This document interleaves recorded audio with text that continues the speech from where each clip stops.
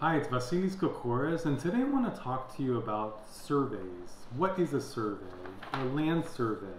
This is what a land survey looks like. When you're purchasing a home, the title company is going to want to see a survey to make sure that the property you're purchasing is free and clear of any encroachments, and it also helps to define the legal description of your home.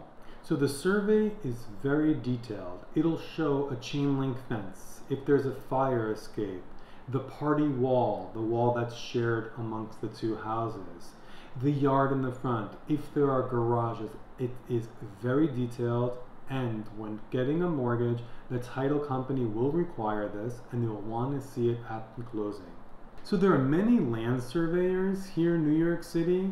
The typical cost for one is around $750. It is very well spent.